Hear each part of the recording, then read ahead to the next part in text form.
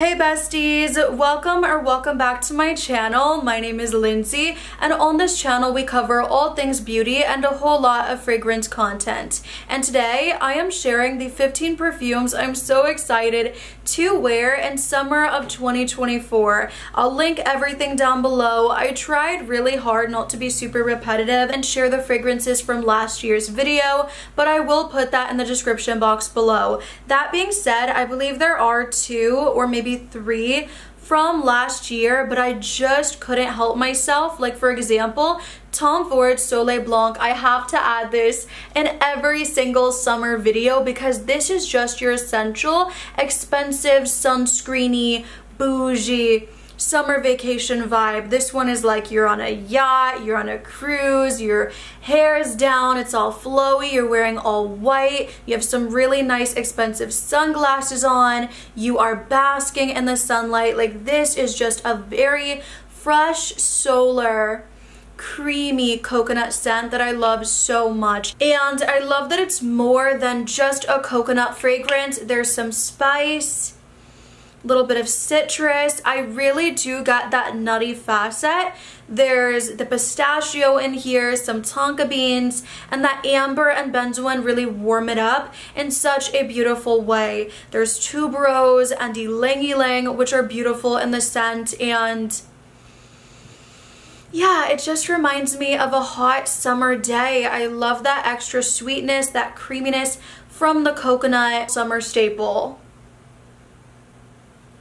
Alice Brooklyn Miami Nectar does also remind me of a summer vacation, but this is something I would pull out when I want something a little bit more fruity, fun, and free. So this reminds me of being on the beach. There's a party going on, loud music playing, people are dancing, laughing, having fun, and you go in line and you get yourself like, maybe not like a pina colada, but like something very fruity, very sweet and refreshing. This really gives me that vibe. And while you're sipping on that beverage, you're also picking up on the aromas of the ocean. So you're getting that salty, woody component, that driftwood. You're picking up on the palm leaves. It is a little beachy and also like the ocean air. And I also pick up on the note of frangipani, which I love in my fragrances. And I find that it gives it more of like that tropical, warm vibe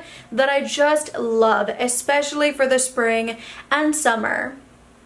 And I get really great longevity on this scent versus something like Soleil Blanc. I've been talking about Ylang and Gold from Amicala for a while, so I'll keep it brief, but this is one of the most feminine, beachy, elegant scents you're gonna come across. Honestly, this is definitely giving beach wedding 100% because it's so dreamy. Like this is a very dreamy, sweet, addictive ylang ylang vanilla scent. I do get hints of the coconut as well, but it's just making the whole thing so smooth and so creamy, as well as the sandalwood. It's not that very dry pencil shaving sandalwood. It's a really creamy, smooth, beautiful, woody sandalwood, just giving it that base. I love this. I love the way it's done. I do get the slight citruses, especially in the opening, and it's just one of my favorites, you guys. I love this.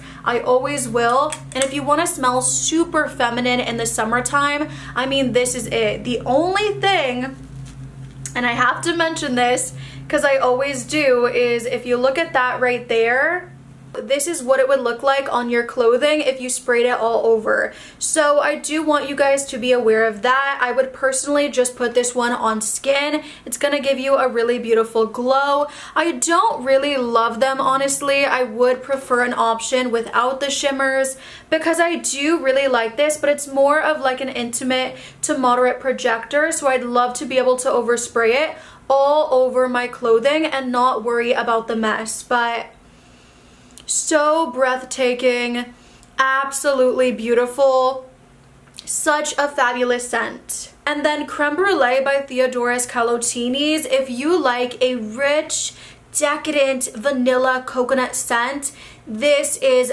so scrumptious, you guys. I have been so into this fragrance. I've been wearing it constantly. It has really good performance, number one, and number two, it is out of this world sweet gourmand goodness. The burnt sugar in this fragrance kind of gives it that toasty vanilla coconut dessert vibe. It's creamy, so creamy, it's almost kind of buttery, and it is a bit tropical in the same way to me that Madagascar vanilla from Nest is. So if you like this oil and you mix it with the Theodoros Kalotini's creme brulee, you are going to be smelling so good, guys. If you like sweet, buttery, almost kind of cakey vanilla scents, you will love this. And I feel like with the Madagascar vanilla too, I almost get the same amount of vanilla that I do the coconut. I think they are blended to perfection, and every time I wear this, it is so incredible. So if you love coconut scents but you don't want something that's beachy, you want something more vanillic, more gourmand, more thick, and just so rich, this is so enveloping, so sweet and delicious.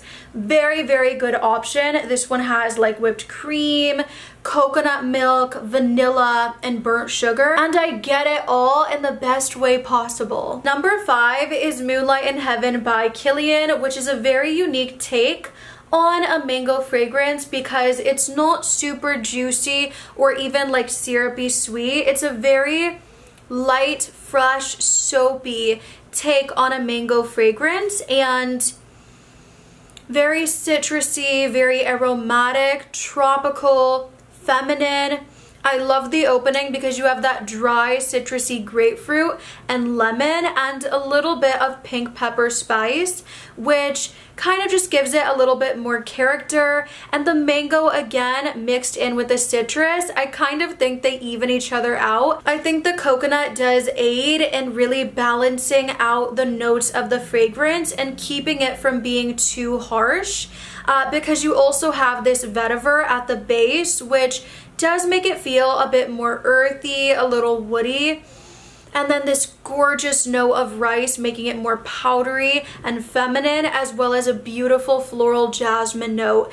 This is such a pretty scent, and I think I've said it before, but definitely one that is going to really make you stand out for the time you can smell it at least. Sunset Hour from Goldfield and Banks, and guys, this is so flirty, so feminine, so warm and sweet. Really great option if you're looking for like a fruity cocktail of a fragrance. This has peach and raspberry and almost like a creamy citrus, like a creamsicle mixed in with those fruits. It is absolutely mouth-watering, very smooth fragrance. There's cashmere wood and a very creamy sandalwood as well. I pick out the spices, and I think those are what makes the scent a little bit more fun and kind of spicy, like fun, outgoing, like flirty in my opinion. I love a good like fruity, spicy scent, and I think this is really gorgeously done. I think I would definitely wear this to a summer party. I would wear this out with my friends. Whenever you want something very fruity, bright, and beautiful. 7 is Brown Girl Jane Carnival, and this is mango. This is sweet, syrupy, juicy mango. It's a very pretty tropical fragrance. I love the addition of the spice. I think the spices are supporting characters, the pimento and the ginger, that really do make the fragrance smell more outgoing, more upbeat, very high energy. I'd love to wear this on a cruise. I've said that before. But I think it's just so fun and exciting with the spice. There's the nectar making it even more delicious, and a beautiful creamy sandalwood with the vanilla. I love this. I think it's a beautiful take on mango. There's also some florals. I know mainly the jasmine I pick up a little bit. But if you like mango and you like a little bit more of a fun, upbeat, sexy mango, Brown Girl Jane Carnival, absolutely. I've heard some people say they're really not picking up on the spice, but I personally do. I just think it's not done in a way that is too intense or too overpowering, which I really love, especially being that I am going to be wearing this in the summer. And I find that this really does perform beautifully. I get a good amount of hours. I'd really like to try more from Brown Girl Jane. Let me know your favorites down below. A is Cassiopeia from Tiziana Terenzi. This is my first from Tiziana Terenzi, and the bottle is so gorgeous. This is definitely a work of art. I mean, the packaging on this is immaculate. It has some weight to it, and it's just so pretty to look at. This scent though is very sweet and fruity and fresh. You definitely pick up on a lot of the musk, and the more it dries down, the more powdery that it gets. I kind of feel like the musk that's used here is like that white musk because it's very soft and delicate and powdery, and the fruits and the fragrance make it feel, there's like some citrus, some passion fruit. It really has this candy sweetness to it that is just undeniable. It's really pretty, super easy to love, non-offensive. It's a very pretty girl fragrance, and I find that this scent also layers so nicely with other perfumes in my collection. And on its own, it's very likable, very easy reach. Don't have to think about it. It's gonna fit the bill for multiple different occasions. And even though I'm saying it's very powdery, very candy sweet, it's still done in a way that's a little bit more elegant and refined. So super pretty fragrance. I really pull the passion fruit, the tonka bean. There's that freshness coming from the lily of the valley, I believe. Some carnation and cassis and fern. Really, really pretty. And you do also get that musk with the sandalwood at the base. And one more time for this gorgeous bottle. 9 is Parfums de Marly Casilli, which is one of my all-time favorite fragrances in my collection. It is equally bright and beautiful and sophisticated and classy. This scent is such a gorgeous, warm, fruity floral. It opens up quite sour from the red currant, but quickly you start to get that plum. And to me, the mix of the fruits with the frangipani, which I always say is very warm and tropical. Like when I wear fragrances with the note of frangipani, I kind of feel like the sun is just shining down on me. It really gives fragrances that warm, fuzzy feel, which I think with the fruits kind of gives it a peach vibe. Or maybe it's the color of the bottle that is giving that impression. Or maybe there's a peach note that's not listed, but I really do get like that soft, fuzzy, warm, fruity sweetness that I really love. And again, it could definitely be the florals with the fruits, with the sweetness. This has vanilla and tonka bean. And again, even though I find this so joyful and so happy, perfect tropical summer fragrance, I still think it's very sophisticated, elegant, and classy with the rose. There's Petalia and a really beautiful note of sandalwood at the base, and I really think this scent comes alive in the summer. 10 is New York Flowers from Bond Number 9, and this is a feminine, fruity, floral, sparkly fragrance. So it opens up with the effervescence from the Coeur Royale. There's a sparkly, juicy quality from the pear, and a really bright feel from the clementine. The opening is so delicious. The more it dries down, the more you get the florals. There's some jasmine in here. There's a very elegant rose, and on the final dry down, you do pick up on a lot of the iris, making it more powdery and a touch more mature. So very, very juicy the whole way through though. Like I definitely still pick up on the Coeur Royale. I still get that juicy pear, but I also really enjoy and pick up on the iris, which again just makes it more powdery and a little bit more clean, fruity, juicy floral. 11 is Chanel Chance Autange, and this is the Toilette. And anytime I put this on my body, I feel so fresh, shampooey, and effortlessly beautiful. I feel like I got ready in 5 minutes, but somehow I look and smell like $1,000,000, and it just doesn't try hard to be gorgeous, but it is. Those dry fruits and citruses, you guys know I love dry fruits in my scents. I think they smell so chic, and again, with the iris.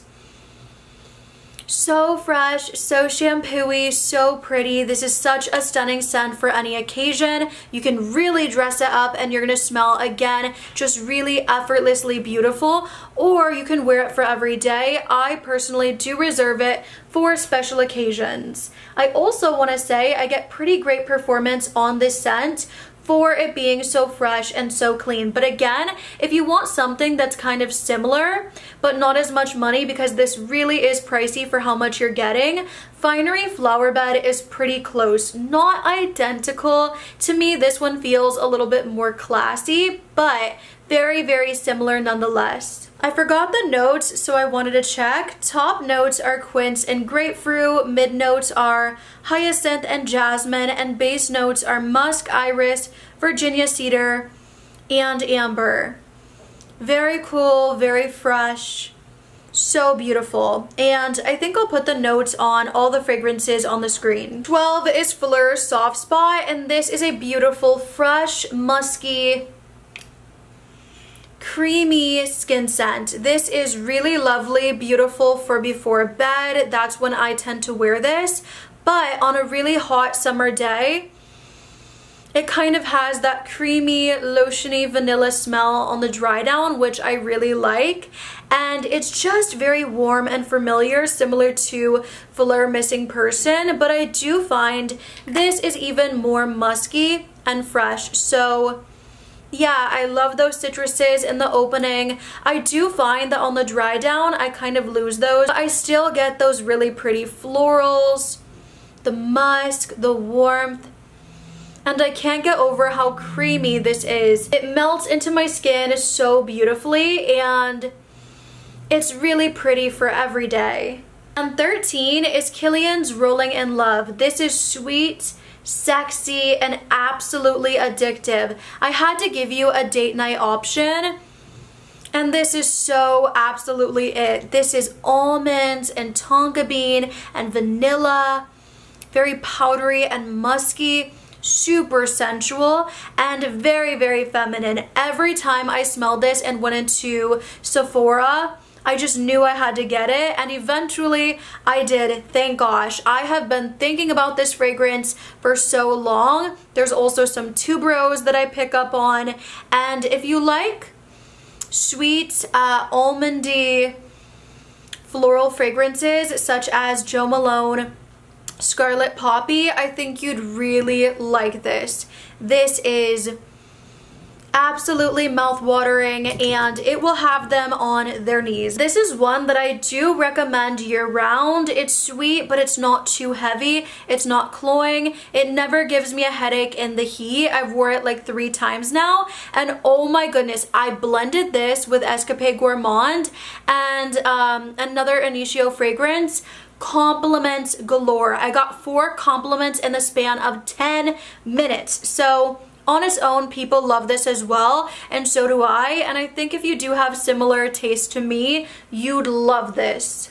Number 14 and 15 go to Carolina Herrera's Good Girl Blush and Good Girl Blush Elixir. So Good Girl Blush is a really gorgeous, feminine, smooth, creamy floral scent. It's absolutely beautiful. In the opening, I get this beautiful brightness coming from the citrus and a very delicate peony note. Now, in this one, it's still a really nice creamy floral, but they made it a little bit more sexy, more seductive. This one has a note of patchouli. You get more of the ylang-ylang, at least to my nose.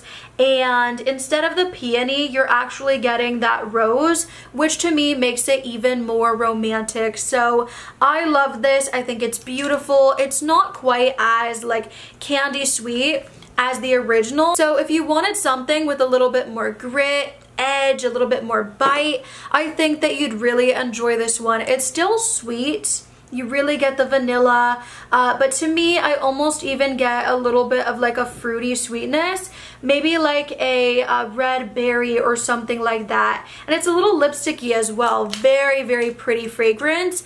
Beautiful for date nights or just, I mean, I will wear this every day, okay? Every day for any occasion. They're both so pretty and very, very feminine fragrances. So I hope you guys enjoyed the video. If you did, do not forget to like, comment, subscribe, all the good things, and let me know down below 3 fragrances or more if you want to share that you're excited to reach for summer of 2024. I love you guys and I'll see you in the next one. I also want to give a tiny shout out for Sunshine Woman from Amouage. It does remind me of like warmed up dry apricots. It's very aromatic, very creamy, and I'm still getting to know this scent. I think it's really pretty. It's just in the opening, I kind of almost got like a powdery candy medicinal vibe. If you've ever opened up a bottle of Tums and you got that dry candy sweetness, that texture that's a little bit medicinal, that's kind of what I got in the opening.